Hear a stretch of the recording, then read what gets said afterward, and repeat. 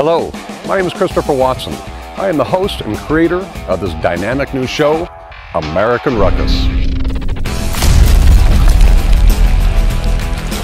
Every episode, Chris will go on an expedition across the nation to uncover why so many of our jobs are being sent overseas and ask the tough questions no one else will. I'm very fortunate to do what I do for a living. It was a few years ago that I came to a very clear understanding. I've achieved my goals in both manufacturing and design. I needed to really start empowering and helping others achieve their same goals. Chris is on a mission to bring more quality jobs making quality products right here in the U.S. We'll also expose the truth about how unsafe what we get from overseas can be. Each week we will challenge a new ruckus maker to show America and the world their passion, their love for making a difference in products that we have and be so proud of.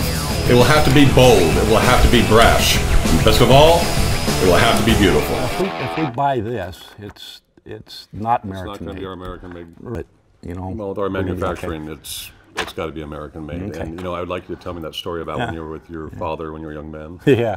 When I was a kid, you know, I bought a transistor radio, and I took it home, and I was real proud of it, and I showed it to my father and his buddies, and they told me, "What'd you buy that crap for? You know, you're putting your brothers out of work." It didn't dawn on me at the time what they were saying. You know, I was offended that they didn't like my radio. It was a nice radio.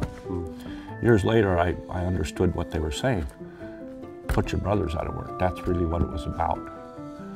And somehow, that's what we have to do. So, you know, when you belly up to the cash register, make mine American. America, I'd like you to meet my right arm, Stanley Woodbury. He runs production for my company.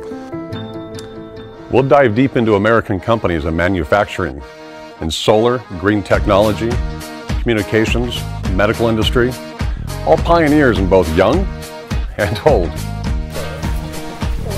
Americans are working harder and smarter. May I have a cup of lemonade, please? Thank you. Wow, that's delicious. In many cases, they're causing a ruckus in their industry to secure our future. In some cases, we have only just begun. Let's cause a ruckus, America. Join Chris as he makes an American ruckus.